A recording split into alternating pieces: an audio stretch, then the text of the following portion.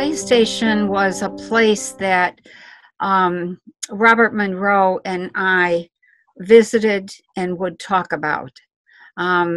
Before Monroe died, he and I knew each other, and because I had Kundalini, I was in and out of the body. He was in and out of the body and had written Journeys Out of the Body, I think was his first book, maybe.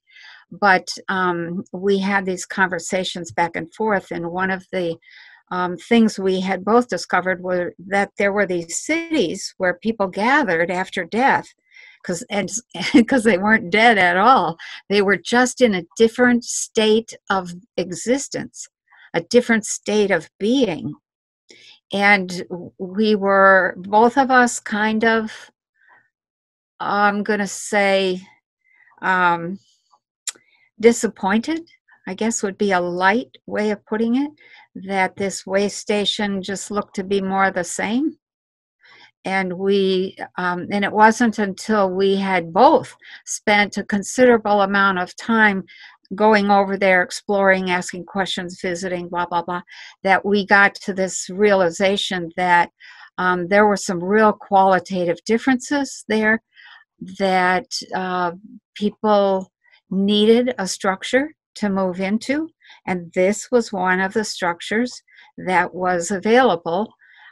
And it was huge. And there were other cities as well, gatherings, I'm not sure what to call them, but we called this one the Waystation because it looked like a resting point for people who had had one life, were studying that life, were learning from it, and were getting ready to come back. We're figuring out, okay, where am I going to go next in order to continue learning?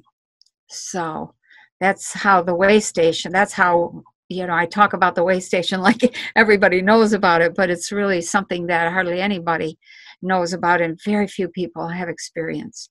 The Waystation is a construct of us. We created the station. So it's not something that we're not going to some ET, so to speak. We're not going to a platform that was, we created this world. That's right. We create reality systems wherever we go. We are the ones who say, well, I want this, or I think we should do that, or I want that, or I don't want such and such. We're the ones doing this. We are so powerful. And that, I think, is something we're going to have to come to grips with and face pretty quickly here over this next decade. And that's critical for our survival as well as the well-being of everybody in this reality system. It's an amazing reality system. We have sort of messed it up, but we can fix it. We are the ones who can do almost anything.